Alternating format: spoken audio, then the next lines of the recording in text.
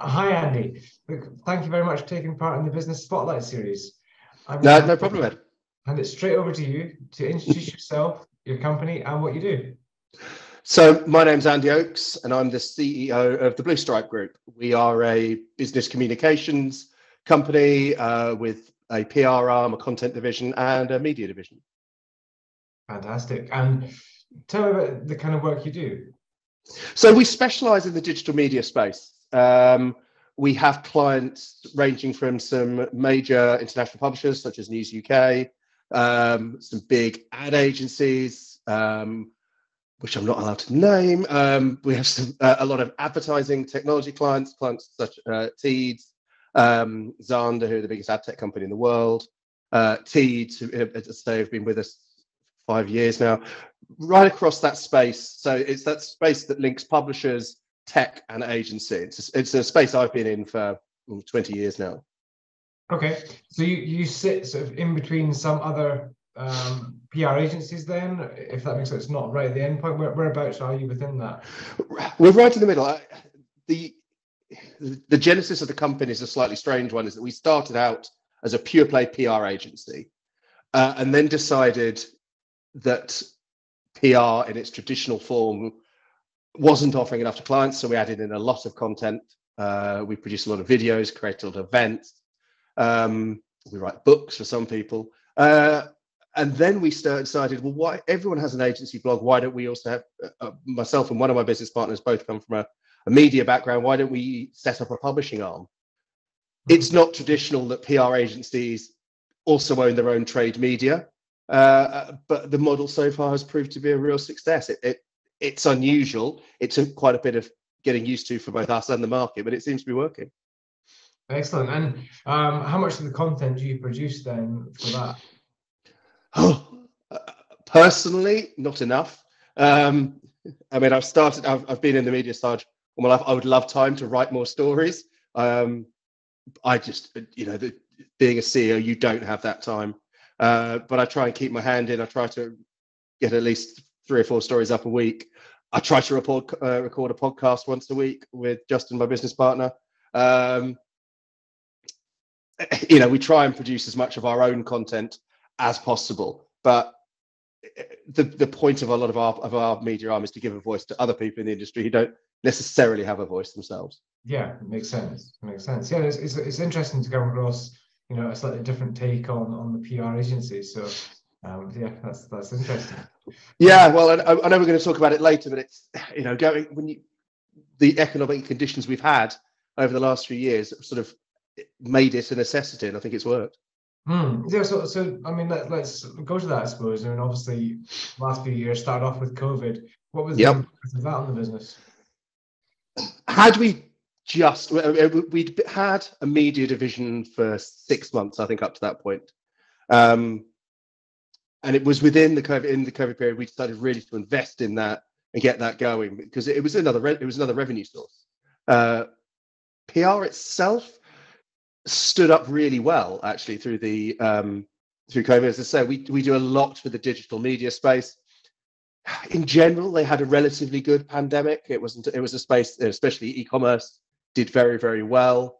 And after the initial panic where everyone thought, well, right, we're going to lay off everybody, we're going to sell off our offices, things got back to normal relatively quickly. Also, I think the working from home meant that actually international business became somewhat easier. People didn't expect you to hop on a flight. So I remember, we did a great pitch to a very big tech company in Iveramp with people in San Francisco, people in Paris, people in London, and here we're out in rural Essex where I am, all on the same call. It was so much easier. So the pandemic itself allowed us, in many ways, time to think, I reckon, and it allowed us to develop the media side of the business that I'm not sure we would have done had we been sat in the office dealing with the next thing, going to the next problem, as we quite often are. Sure. And what's the situation now? Is that, excuse me, has that continued in terms of not having to jump on a plane? Can you still do it by Zoom? Yeah, we still do. I mean, our office in London is in central Soho. So, clients do like to come see us. We're ideally situated to go and see people. We will be jumping on planes again soon. I've got no doubt. The trade shows are back on. Trade shows in this market are in some fantastic places like Cannes, some not so fantastic places in Germany. But there's some fantastic places to go, and I think it's nice to retain that personal touch. Mm. Yeah, I mean, certainly to have that face-to-face contact sometimes is important, isn't it? And yeah, I mean, if you have to go to Cannes, it's a hard life. We have to go in June. Most of the business is done on yachts and in hotels over a glass of rosé. It's one of those things that sounds a lot nicer when you get there. You think, oh, I mean, this year it was so hot. It was 90 degrees most days, and you tried not to move very far or very fast. Put it that way. Mm. Yeah, it's always nice to be in that when you're on holiday, but it's like different when you're working outside of it. Yeah. Try to square those two. It's quite interesting. And moving forward, what do you see as the challenges for the industry? Well, I think it's going to be interesting over the next few months when the sort of the economic realities of where we are start to bite. The cost of living crisis kicks in. The digital media space is always a bit down that food chain, but if brands stop market or cut their marketing budget, agencies stop advertising, then the next people in line are our guys. Excuse me. So for us, it's making sure that we're providing a great service across the board, and just making sure that we're as diverse as possible in our client base, making sure that most PR companies have got between 10 and 20 clients. With the media business and the content business, we've got between 40 and 70 clients at any particular time. So and all of those can be you can talk to them about everything you do. So it's for our commercial teams, it's making sure that every opportunity is looked at. Yeah. Because there is still budget out there, and I think it's always very easy at the moment to say, right, let's cut spend, let's be, things are going to be tough.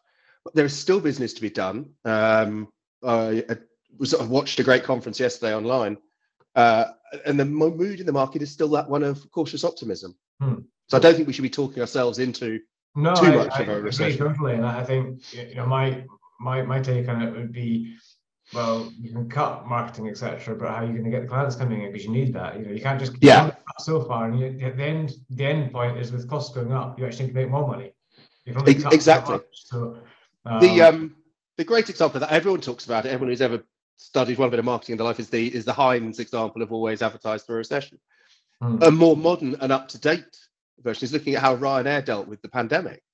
Versus EasyJet. EasyJet stopped all flights, didn't let their pilots or planes fly, and thus when it became time to get going again, their pilots needed to requalify.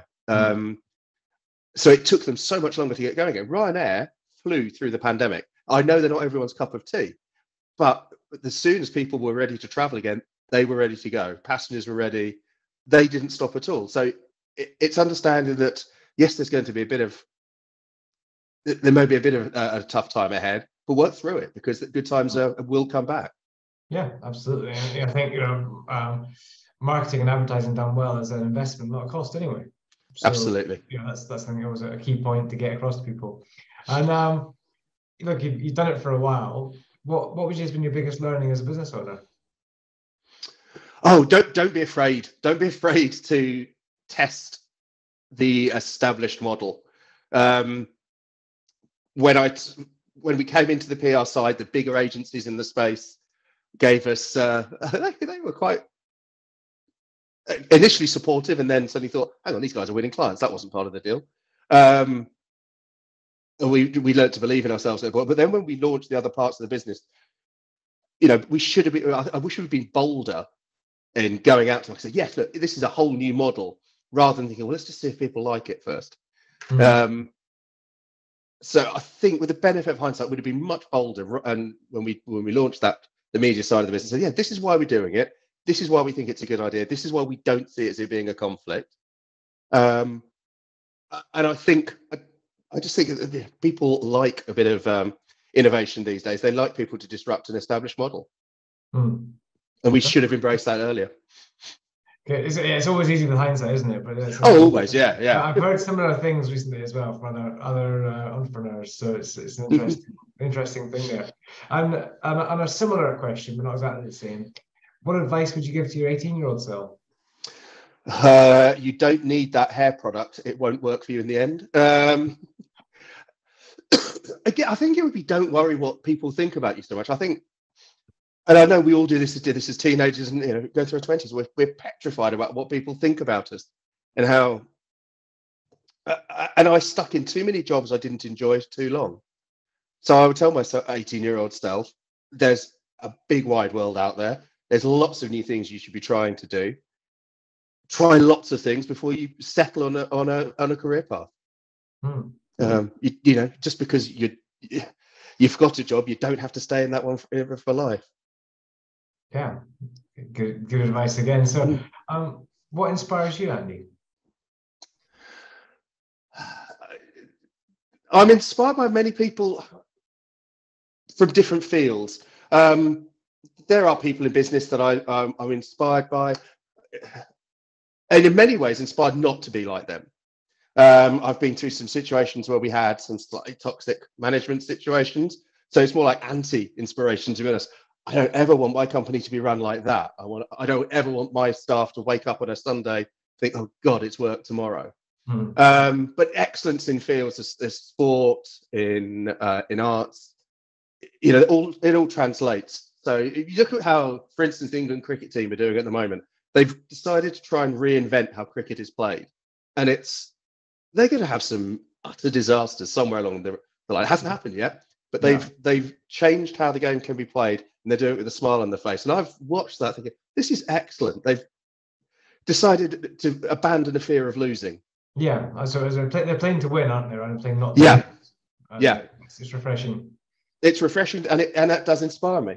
And I'm inspired by my own team. I think we've got a lot of young people who work with us who we're trying to do something different with their careers. We're trying to say, look, you don't have to sit in there is in PR, there's quite regimented, you become an account exec, a senior account exec.